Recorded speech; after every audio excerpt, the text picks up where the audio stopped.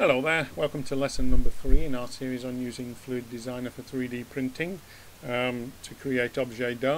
Today's lesson we're going to show you how you can write I love you on the outside of a cube. So if you start FluidDesigner up, we need to go to Learning Projects Objet, and it's lesson number 3, so drag and drop O3 onto the workspace. And as you can see, this is the object that we're going to create in this lesson. So it's got a letter I at the top, L, O, V, E around the sides, and a U on the bottom. And so what are we going to do? Well, first of all, we need to add a mesh, add a cube, and that one's much too small, so we need to change these values. We can either type in 20 millimeters for each of these, or we could have scaled the whole thing, so 20 millimeters, 20 millimeters, 20 millimeters. Remember, whenever you scale anything like that, always go to Control A and apply the scale, otherwise you could end up having problems. Now I'm also going to switch on the snap here and snap to increment. So in other words, at the moment we've got millimeters grid, so we'll snap to the grid. You'll see that when we come to moving the letters around the faces of the boxes, or faces of the cube I should say. Now the first thing we're going to do is to put the letter I at the top. Now before we do that, what we're going to do is reposition the cursor location.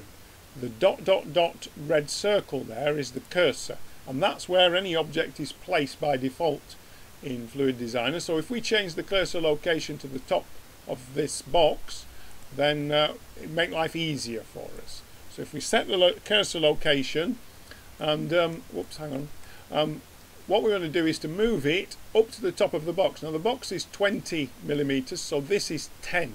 So any distance to the side is either plus 10 or minus 10. So if we set the cursor location as Z 10 millimeters and keep X and Y as 0, then you can see what we've done is we've put the cursor on the top face there. Now if we switch from material mode to wireframe mode, that's going to make life a lot easier for us as well. So what we want to do is to add some text, and if we just open up this panel here, they've got the icon show the text data information icon. It's F for font if you like, and what we need to do is we need to resize this text to 10, align it in the center. Now we need to extrude it. Now at the moment that text has got no thickness, but if we extrude it by 1 millimeter, effectively we'll have 1 millimeter sticking above the box and 1 below. And we do really need a thickness of about 1 millimeter outside of the box for it to print okay. So we're going to extrude it by 1 millimeter, giving it a total thickness of 2. Now if we go into edit mode and delete the word text by hitting the backspace key 4 times, I can now type in the capital letter I for I love you, and then we'll exit edit mode. Now if we just go to view and view this from the top and then zoom in, we can see there's the letter I. Now if I just move it down 1, 2, 3 millimeters, and that's where the snap feature comes in, I've now positioned that I on the top face. So I need to repeat that for all the other letters, L, O, V, E and U. So first of all, set the new cursor location, and we're going to put it on this front face now. So we want minus 10 millimeters for Y and 0 in terms of the Z direction. So that's now on the front face there. And so again, we're going to add some text, change the size to 10, align it in the center, extrude it 1, giving it a thickness of 2. Edit the text, backspace key 4 times, and we want the capital letter L, and then we can switch from edit mode back out of edit mode. Now what we now need to do is we need to rotate this, and we're going to have to rotate it about the x-axis. So if we go to show the main information icon, you'll see if I increase the x value here, it's rotating in the right direction, so I can just type in 90 degrees there. And then if I go to view and front and zoom in until we get the millimeters, I can move it down 1, 2, 3 millimeters like I did with the letter I on the top. So we want to try and keep it a consistent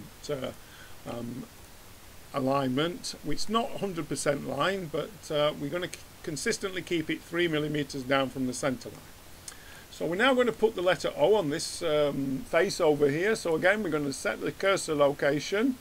Now the red direction is the X direction, so we're going to go 10 millimeters in the X direction. We don't want anything in the Y and the Z. Okay, so there's the origin, and we want to be 10 millimeters this direction for that face. So again, we can add text. We need to go to the font, the F icon here, change the size to 10, align it in the center, extrude it 1, giving it a total thickness of 2, edit it, 1, 2, 3, 4 backspace, and we want capital letter O. Come out of edit mode. Now this time we're going to have to rotate it twice.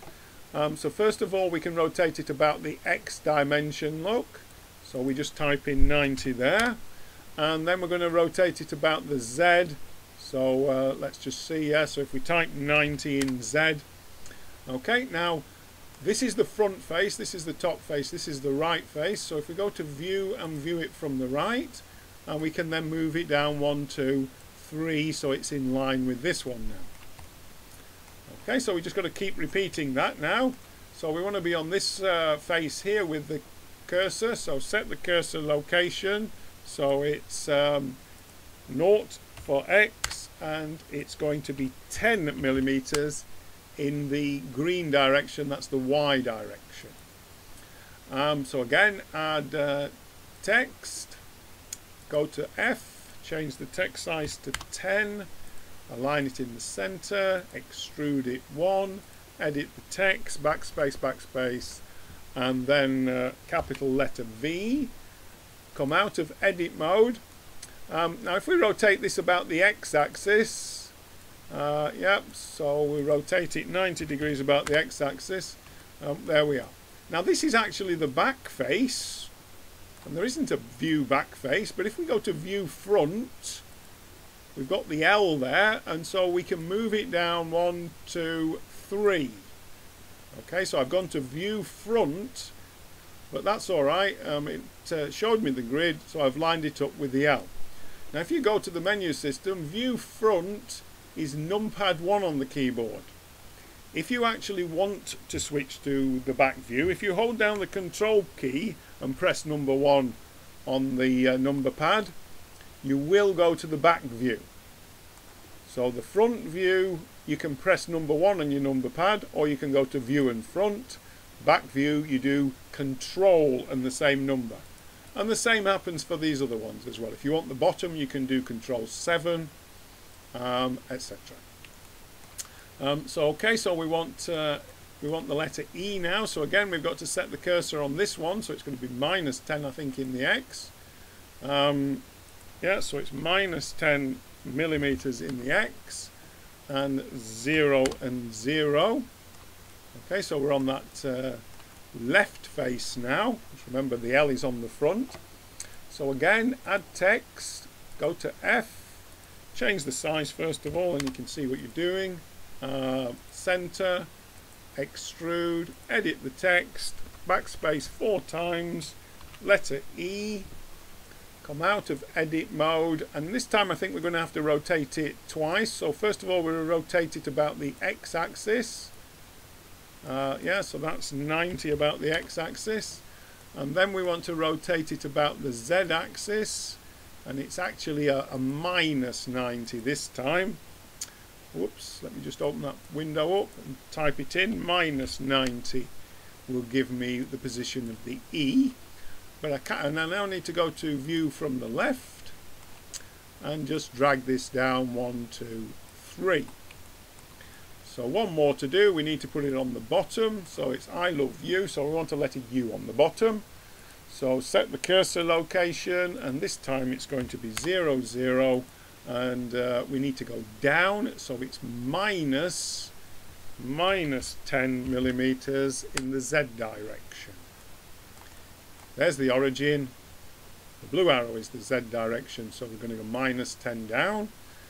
So again, add text, and go to the F, Change the size to 10, change it to center, extrude it, edit the text, 1, 2, 3, 4, and we want the capital U. That was 4 backspace keys, and exit edit mode. Okay, so we want to view this, well, if we actually view it from the top, we should be able to just line it up. 1, 2, 3, we've lined it up with the eye there at the top. If we wanted to view it from the bottom, view from top is numpad 7. So if you do Control and numpad 7, notice we are viewing it from the bottom now. Okay, so Control. So there are all the letters that we need. So let's just come out of that now. So let's just delete the original object over here, and let's switch back to material mode. So we can see that we've got all of that lot select. I love you now. Now the next thing we want to do is we need to change these to meshes. Okay, so what we could do is we could select. We could do border select. If we do select and border select, if we select all the objects there, what we could do is go to Tools, Object, Tools. Oh no, that's not letting me do it. Why is that not letting me do it? Oh, don't do that. Let's convert them to a mesh one at a time. So there's the L, there's the I, there's the E, and there's the U. Tools, Object, Tools, convert it to a mesh. The thing is, the box itself is already a mesh, so we didn't need to convert that to a mesh. It's just all of these letters need to be converted to a mesh. Okay, so that's it. We should have, yeah, we have got them all this time.